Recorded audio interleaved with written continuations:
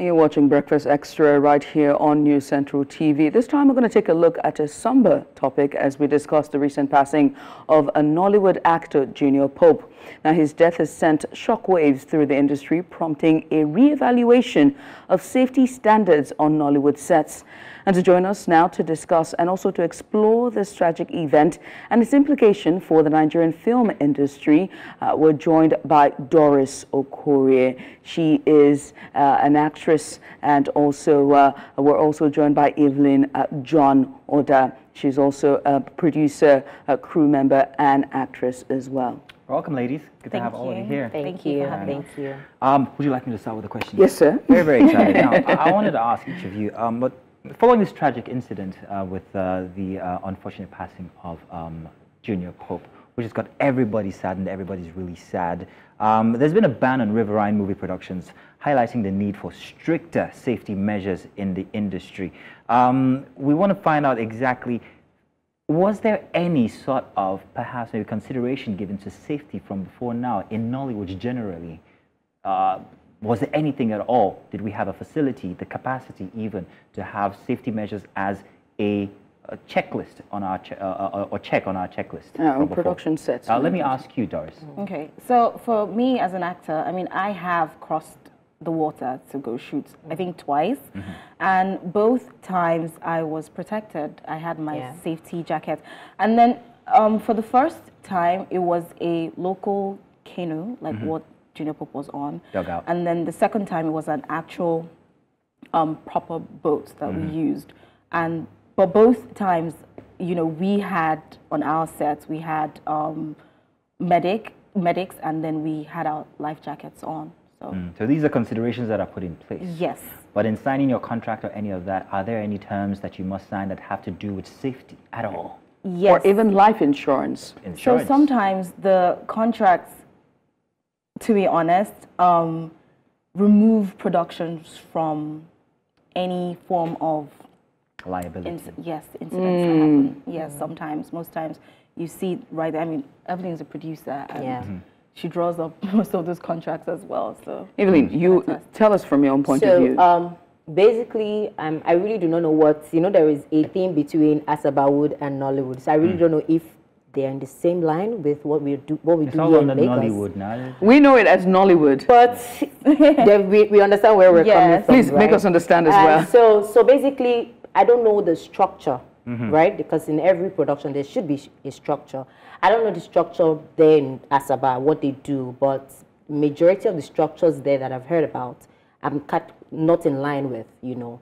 But in production, we have like safety measures before you even start, during pre-production. You have to make sure your medic is on set, like an actual practitioner, medical practitioner is on set with you guys.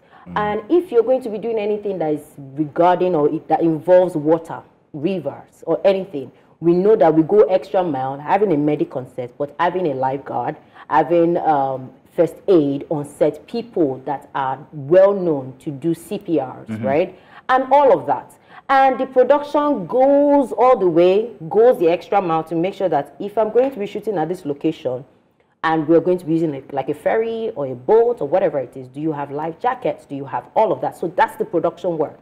So when the production sees that that location in particular don't have all of that, we provide them. Do we have to buy these things? Do we have to go the extra mile? Because if we're shooting on the roads, we get cones, traffic cones. We literally rent traffic cones because these are safety measures. If you're shooting on the road and people are driving and they don't see these things, they can just assume that nothing is happening and there's some sort of accident. But these are measures you put in place Right. to produce. Exactly. What about the AG and the Actors Guild of Nigeria? Are there protocols that one must follow as a producer to ensure? And how do they even enforce it to begin with? That's very important because we've seen situations again and time again, especially with Nollywood. Because Hollywood is pretty much the standard, you know, in terms of best practices for the industry. So how then does AGN enforce it? Because this, I mean, some persons are arguing that the press release that they gave on the production and the producer, Miss Luke, is somewhat reactionary, given what has happened. That there should have been some sort of enforcement that even when they're not there, it is strictly abide by this rule or no production at all. Okay, so regarding that, it's a bit dicey because there is a guild, but at the same time, we are not really seeing the impact of the guild in the industry as a whole. Yes, there might be sectors where they are working, but if you ask the majority creative in the industry that, do you know about a guild? A lot of them will tell you no. Because if there is a guild, there are like procedures, there are like protocols, there are like rules and regulations that you should be aware of even before you enter into the industry. So you're coming into the industry and like, oh, this is what we do. We don't collect this certain amount. You have to have this. There will be a protocol officer that will come to every production to make sure that everything that is supposed to be in line with the guild's rules and regulation is in check. But we don't have all of that. We have independent producers that are doing things that are also probably from what they've learned in film school, you know, and trying to fine-tune all of those things to make sure everybody is in accordance, right, with the things that they've learned, to make sure their name, the production name as well, is not being tainted. But if the guild is not really present as much, and we just all of a sudden, because one tragedy just happened, you're like everywhere, we're seeing you, and we're like, where have you people been?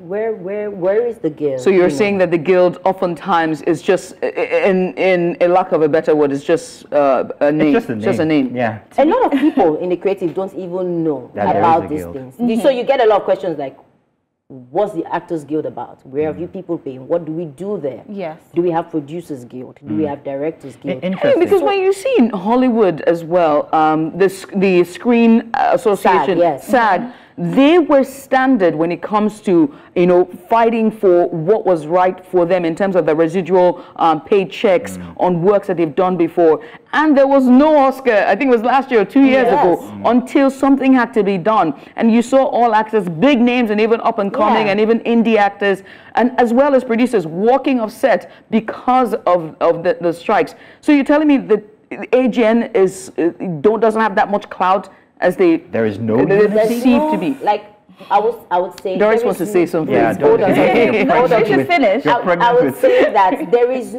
is no force. There can be a force, right, and it's not really visible. But when there is an actual force, where there are protocols, there's an order. You don't start a production if they've not fact-checked everything that you're supposed to do during pre-production. Tell you what, Doris, while you are responding to that, there's also something I wanted to ask regarding the instance of Junior Pope's death now. Regarding the way information was managed. I'm asking you as an actor, the way information was managed, and also the instance itself. Could there have been anything done better regarding information management and that instance? What could have been done better? Well, for me, I just feel like the entire thing was just handled poorly. Seeing that, I mean, people in power were the ones who even leaked the video of this man's corpse. It was in a very bad way. It was bad. It was really bad. Now, in terms of communication, at some point, we were not even sure what was going on. There was a lot happening. When the news first broke, I was like, I hope this is some form of clout to get the movie out there. I just hope. And then we hear he's alive.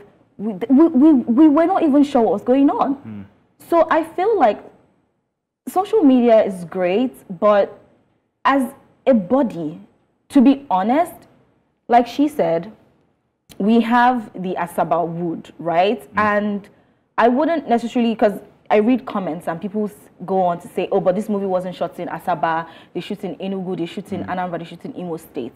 Fine, but they've tagged it as Asaba wood. I feel like they have more of the AGN attention, to be honest. I'm speaking as an actor because I know that a few times when I started out, you know, I've been to auditions where they'll say to register.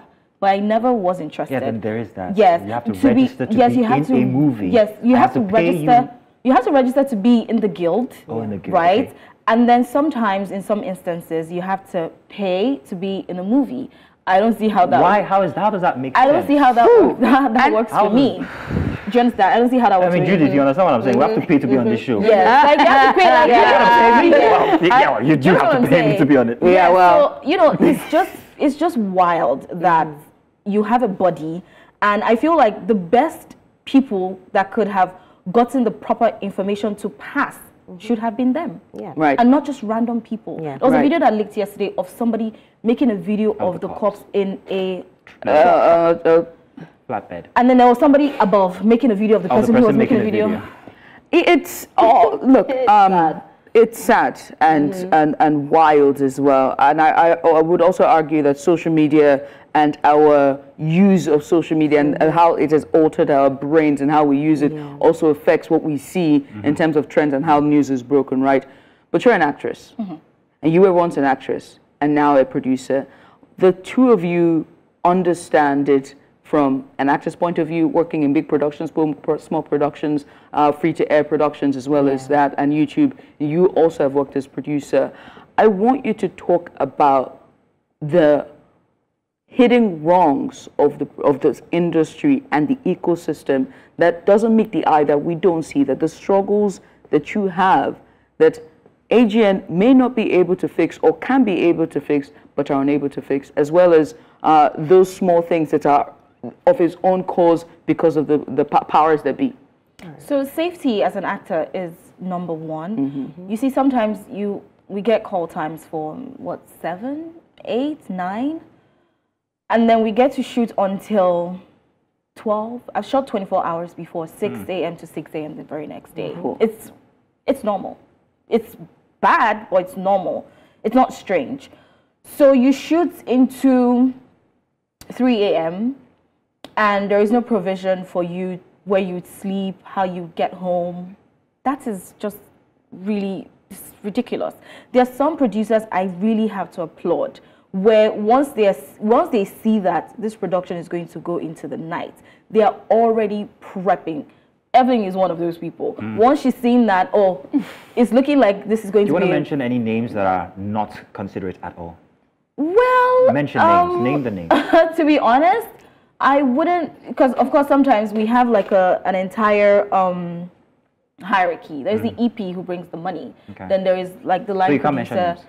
Well, because at the end of the day... to be honest, at the end of the day, the line producer might be human. To say, yo, Doris cannot go back home. It's late. And put a call through. And then the EP will say, see, there's no money for that. There's no budget for that. So you can't really point at anyone, to be very honest. So I would not want to say, oh, this production. I can only categorically say that this person looked out for me. I can now mention those names.